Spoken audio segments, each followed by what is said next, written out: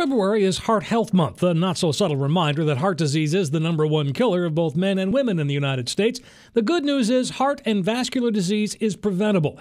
Dr. Bruce Usher is a cardiologist with Rex Heart and Vascular Specialists. He's our special guest today on Around the Triangle. Dr. Usher, we're talking about heart health, and this is Heart Health Month, and really it's a concern for everybody. And is there a specific age where we need to start worrying about our heart health? You know, it's amazing. Heart disease has always been thought to be a disease as we get older and above 60, 65 years of age. But in this business, we are seeing it younger and younger. And I don't think there is any age that we shouldn't be concerned about our heart health. And even in the patients in their 30s and 40s need to be aware of the potential for heart disease that could affect them. That seems awful young. Very young, and it's frightening at times to see disease, but we know that that heart disease begins even in the teens and even earlier, may not manifest itself until later in the years, but getting a grip on it very early is going to be very important long term. Your experience, is it really a lot of genetics? I mean, if it's in your family, should you just be acutely aware? Absolutely. I think there are so many modifiable risk factors that we as patients can take control of, but the one thing as of now that we can't do anything about is the genetic makeup. And so our family history is very important, and we can't do anything about aging. So we know that certainly heart disease does manifest itself more as we get older. We are living longer, but family history is a vitally important role player here. But as we age, I mean, there are certainly things that we can do to improve our heart health. Absolutely, absolutely. And I think one of the most important things is just having all patients, no matter what their age, be aware of what are the risk factors and what they should be looking for. Do they consider themselves at risk of having heart disease? And maintaining a active, healthy lifestyle, eating right, addressing the factors that can be modifiable, such as smoking, exercise, weight, and sedentary lifestyles are all really important to maintaining that healthy lifestyle for a long time. What kinds of signs should we look for problems? There are a variety, and of course, everybody understands and knows about chest pain and pressure, someone sitting on their chest with regards to heart attacks. But they can be subtle symptoms that many people would chalk up to other possible causes, such as heartburn, such as shortness of breath.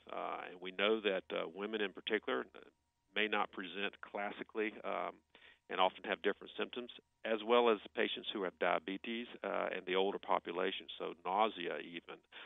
Breaking out in sweats, shortness of breath, excessive fatigue, all can be the early signs of an underlying cardiac problem. You touched on something that caught my eye as I was doing a little research, and that's women, and specifically even younger women having some serious heart problems. Yes. Do you see an increase in that? We see a fair number of heart disease in women, and it was always thought that women were not affected as much, but it's clearly one of the leading causes of death in women, as is in men. Typically, they present a little bit later in life, but as we're seeing heart disease early in men, we're seeing it in women too, and so I treat them similarly. And when you say it presents differently, it touched on it a little bit. Let's talk a little bit more about, men and women being different just in general. But when you say that it presents differently, what should a woman look for? Well, again, certainly the signs of any chest pain, tightness, pressure always is something that they need not ignore.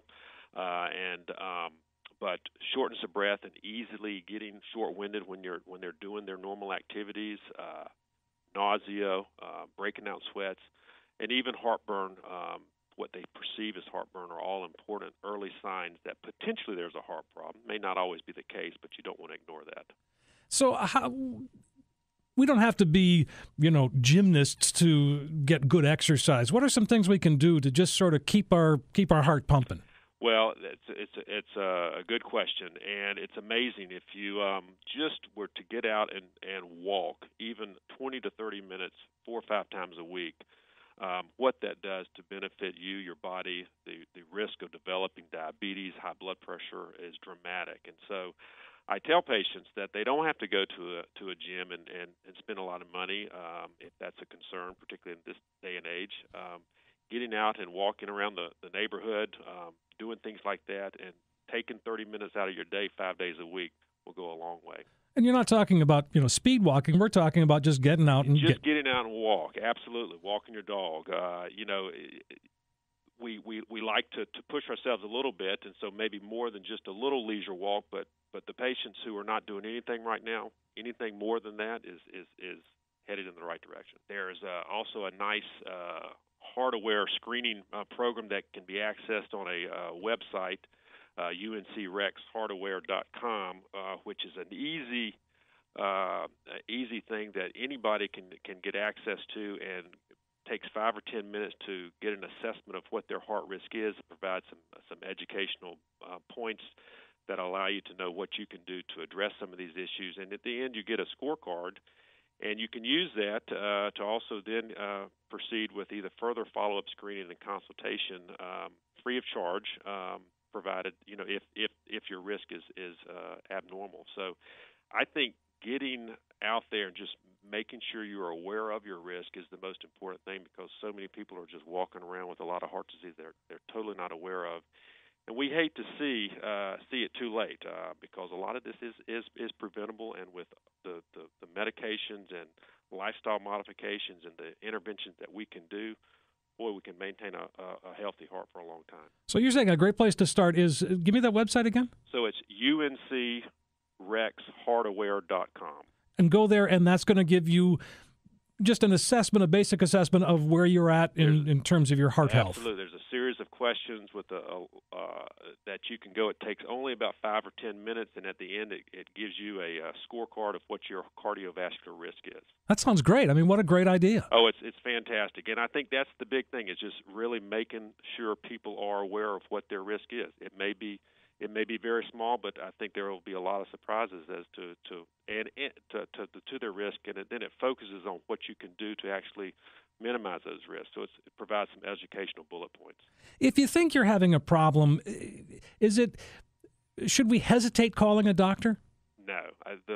What we hate to see is the patients who have been feeling like they've been having heartburn for 3 or 4 days, in fact, that we're having a heart attack, and then it's too late. So the earlier they get in to see a primary care physician, cardiologist, any physician, so that we can make the appropriate diagnosis is best. Earlier the better. Many thanks to Dr. Bruce Usher, a cardiologist with Rex Heart and Vascular Specialists. From Rush Radio, I'm Steve Siddall for Around the Triangle.